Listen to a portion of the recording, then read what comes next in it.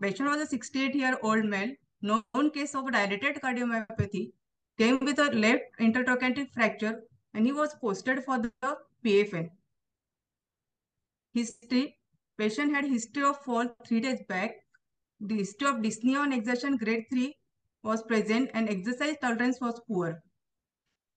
There was no history suggestive of head injury. No other significant surgical or medical history. Patient was alcoholic and patient was on drug tablet Ecosprin AV 7520, tablet Valentas 50 mg and tablet Aldocton 25 mg. In general examination, patient was conscious. Pulse was 84 per minute, irregular, 4 to 6 missed beats per minute. Peripheral pulsation well fed. Blood pressure was 102 by 66 millimeter of mercury. JVP not raised. No edema. SpO2 was 97% room air and airway was not difficult. In the systemic examination, CVS, S1, S2 normal, systolic murmur was present and other system RS, CNS per abdomen within normal limit. Investigation, all blood investigations were within normal limit, even the electrolyte. X-ray chest, cardiomegaly was present. ECG, LVBP was present and occasional VPCs. 2D echo, dilated cardiomyopathy, LVEF was 20 to 25%. Global left ventricular hypokinesia, moderate MR, mild AR, TR, dilated LA, grade 2 diastolic dysfunction. Cardiologist fitness was present or taken. First time when patient posted for the surgery, plan of anesthesia was general anesthesia. High risk explained to the relatives and patient and consent taken. All routine and emergency drugs kept ready. Defibrillator was ready. IV line was already secured and IV fluid RL was on flow. Patient shifted in the OT, monitor attached, ECG, NIBP, SpO2, ETCO2. We pre-oxygenated patient with the 100% oxygen. Pre-medication given injection midazolam 0.5 milligram, injection fentanyl 50 microgram. After giving the sedation, patient had hemodynamic instability. There is a fall on blood pressure up to 60 millimeter of mercury and the multiple arrhythmias. So we started the noradrenaline drip, and as the blood pressure started improving, Cordaron bolus started. And all this hemodynamic instability and arrhythmia occurred before induction of anesthesia, so decided to postpone the case. So shifted patient to the ICU for the cardiac optimization, which is done by the cardiologist.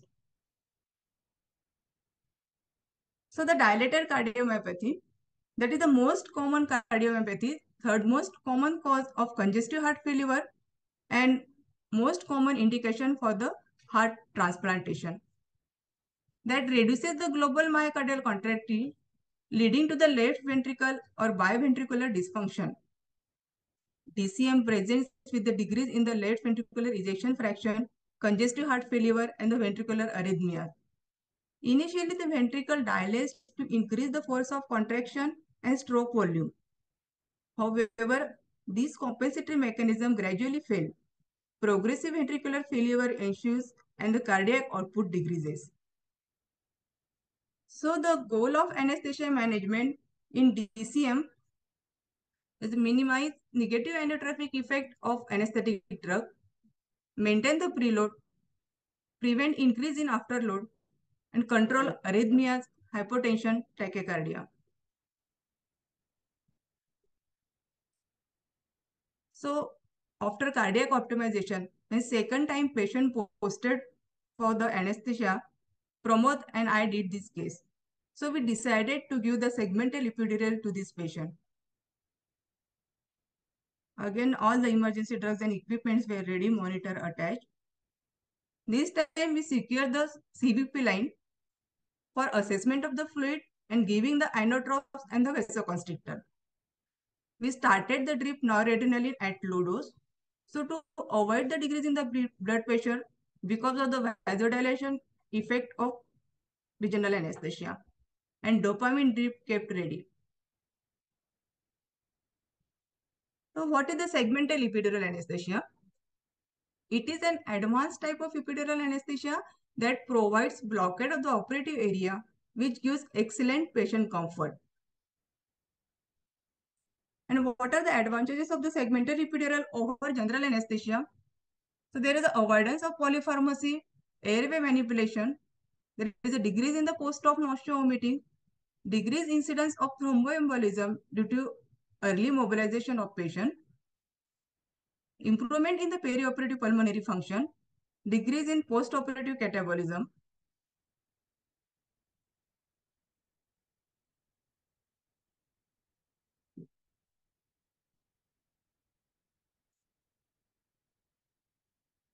And what are the advantages of the segmental epidural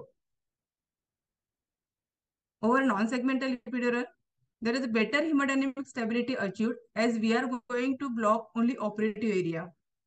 The better post-op pain relief. Toxic dose never exceeds even in a prolonged surgeries. Only operative area blocked, better patient comfort, and comparatively it is very safe in elderly and the high-risk patients. So whenever we are planning for the segmental epidural anesthesia, these are the 5 basic and very important points. We should consider this point first. First is the upper and the lower level of the segments to be blocked. Then the placement of tip of catheter, length of catheter inside the space. After deciding the first 3 points, we should decide the 4th point, that is the entry level of epidural needle and the volume of drug. As the name suggests, that is a segmental epidural. So there must be upper and the lower level. So in our case, that was a T4 to L1.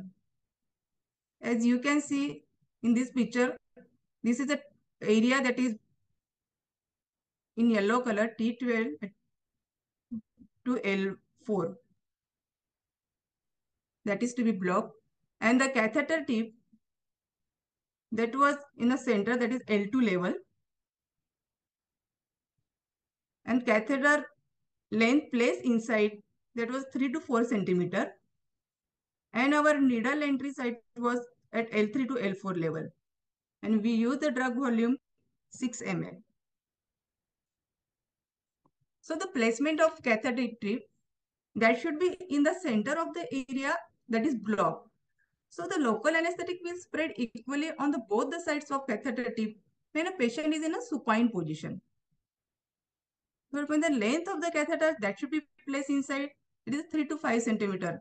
As we all know, if we keep it a more than 5 centimeter, that will cause the coiling, kinking, doubling, or passage into the intervertebral phenomena.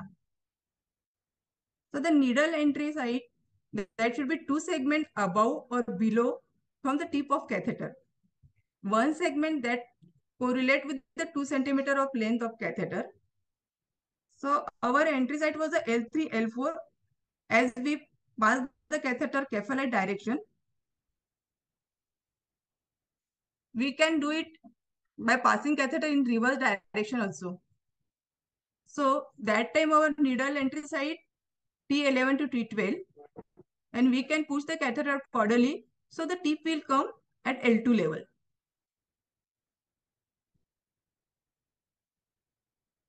And the volume of drug used, that is depend upon the segments to be blocked. For lumbar, that will require 2 ml per segment, thoracic 1.5, cervical 1.25, and caudal 0.1 ml per kg per segment. In elderly, obese, and the short stretcher patient, you can decrease the volume by 0.5 to 1 ml per segment. So in our case, we use drug volume 6 ml as our patient was very thin build and elderly. Lidocaine with adrenaline 2%, 3 ml, and the ropivacaine 0.5%, 3 ml. With this volume, we achieved very good anesthesia. Then the INTRAOP monitoring. INTRAOP surgery plan changed from the PFN to the open reduction internal fixation with DCS 95-degree plating. So the blood loss was more than the PFN. So we started the dopamine drip to achieve the hemodynamic stability, maintain the hemodynamics with the noradrenaline, dopamine drip, and the IV fluid. A blood loss was near about 200, urine output 100 ml. And after the procedure, patient shifted to ICU with the dopamine and the noradrenaline drip. And tapered their dopamine stopped on the same day and the noradrenaline next day. These are some pictures of INTRAOP.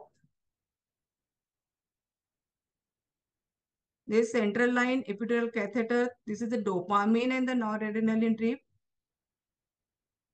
This is surgery going on. And this is one of the ECG of the patient which is showing the arrhythmia.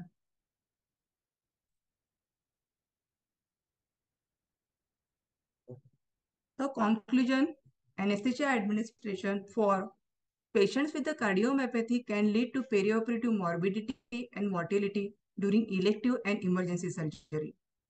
Therefore, anesthesia and post-operative care have to be planned and monitored with the knowledge of type of cardiomyopathy and their pathophysiology. Thank you.